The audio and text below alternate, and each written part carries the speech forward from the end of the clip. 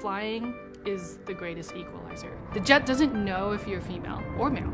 It doesn't. It just expects you to perform.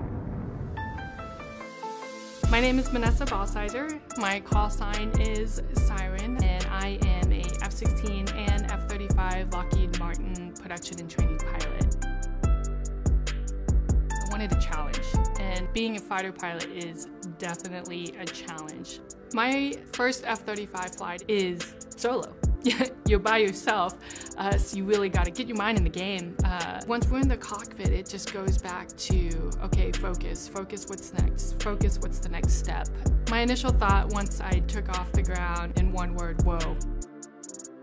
You can imagine every emotion that you can think of happening in one location. That's exactly what happened in the jet for me. From pure excitement of being strapped into one of the most powerful machines that we have, to scared of messing up, to huge adrenaline rush. It was just all encompassing in my one little glass cockpit there.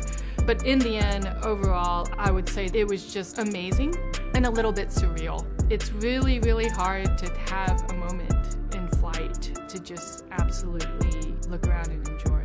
I didn't really experience how awesome and cool, as my daughter would explain it, it was until I got home, because everything was just go, go, go until that point.